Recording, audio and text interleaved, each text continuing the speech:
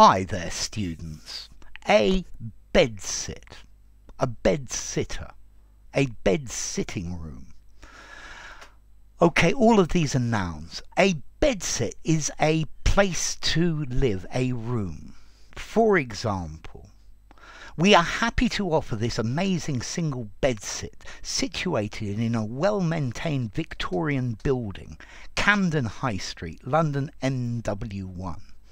The property consists of newly refurbished single bedsit with its own kitchen and shared showered room only. Okay, so a bedsit. This is a bedsit. It's a rented room where you've got one room and maybe you've got somewhere to cook, maybe you've got a fridge. Sometimes you even get your own loo in it.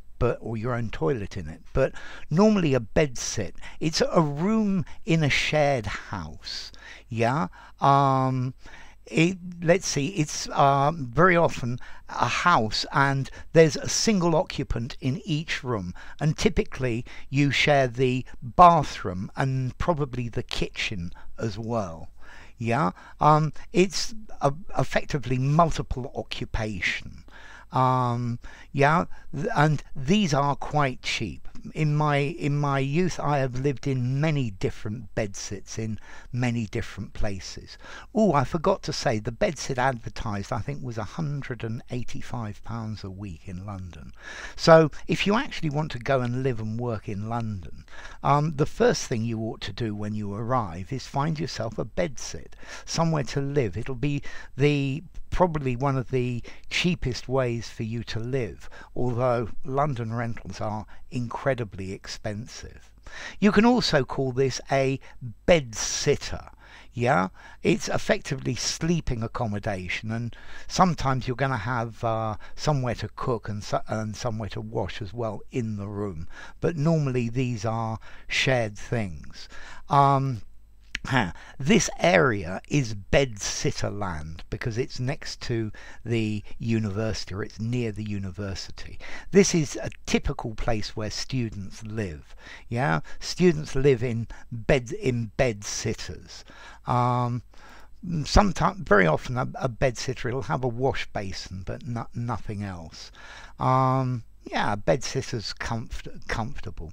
You also might rent a bedsit in somebody's house, as in you have one of the use of one of the bedrooms, which is yours privately, and then you're also allowed to go to the kitchen to cook in the kitchen, and you use the bathroom as well. And this is a bedsit. Bedsits are really common in the UK, as I said, particularly for young people. Yeah, they're rented accommodation, and normally these are much smaller, much cheaper. Yeah, in Australia they might say a flatette, or in the United States an efficiency or single room occupancy, or Canada a bachelor apartment.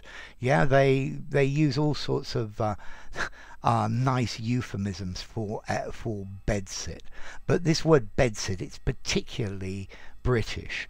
So talk to any British person and I'm sure they have experience of living alone in a dingy bedsit in some part of the country. Yeah, this is part of student life, so then you go out and enjoy yourself when you're outside. Okay, so a bedsit, a bedsitter, a bed-sitting room is more formal. It's somewhere where you have your bed and somewhere to sit and you can study, and that's the idea of the phrase bedsit. I would give this a word a 5 in formality. Yeah, so you use it anywhere. It is what it is. I think bed-sitting room may be 6.5 in formality. Yeah.